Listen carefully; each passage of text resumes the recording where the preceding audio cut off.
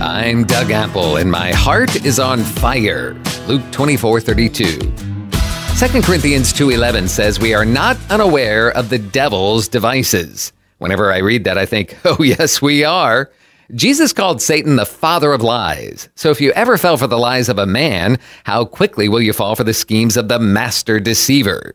He's as smooth as a snake, but here's one way to smoke him out.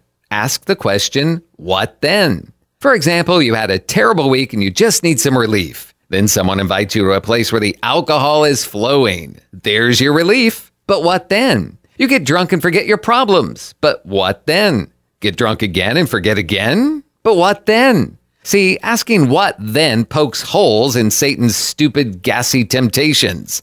They cannot hold up to the what then line of questioning. So you're having problems in your marriage. Meanwhile, this other person really understands you. They get you. They even like you. You'd rather go spend time with them than go home to your unhappy mate. The game is afoot. But what then? So you spend time with them. What then? Are you going to bust up your family, break your vows, squander your friendships, and shipwreck your integrity? And for what? But when God leads you and you follow His ways, the what then question brings fulfilling answers. If you're having marriage problems, maybe you get some marital counseling. What then?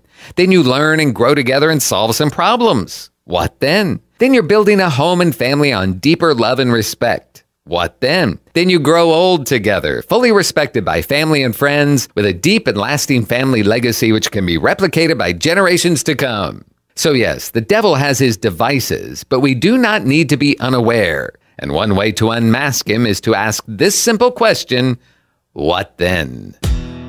God bless you today. I'm Doug Apple.